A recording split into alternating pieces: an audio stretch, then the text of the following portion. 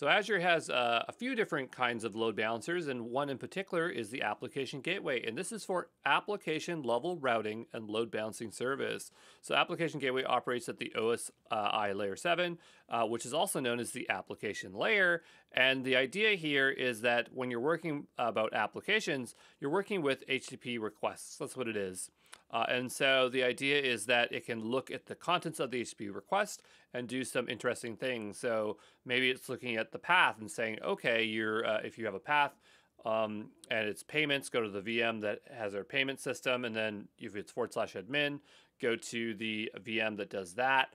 Maybe it has to do something with cookies, or maybe you want to apply a WAF policy to it, and so you can look at those HTTP requests and determine if it is malicious traffic and filter it out.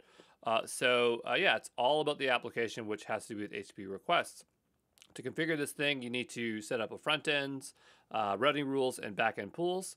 And there are two configurations for the front end. You can either have it with a private IP, which makes it now an internal load balancer, or a public IP, which makes it either we would call a public or external load balancer.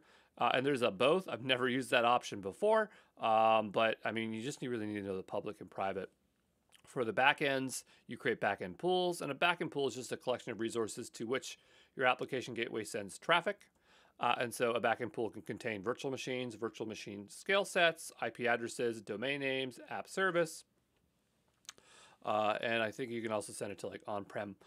So let's just talk about routing rules, which connects the front end and the back end together. And so here is a more complex example, gives you a better idea of the service at full. And so the idea is that you have your application gateway. It's going to send traffic, or sorry, like your DNS is going to send it to application gateway. And then you have these listeners, and they listen for incoming traffic. And then what it will do, it will pass on that to a rule. And a rule just really says, who should we pass the data to? And then if you are defining a backend pool, then you need to have an HTTP setting that says, how do we handle the HTTP requests? Okay, and so now we'll just look at more granular detail about request or routing rules.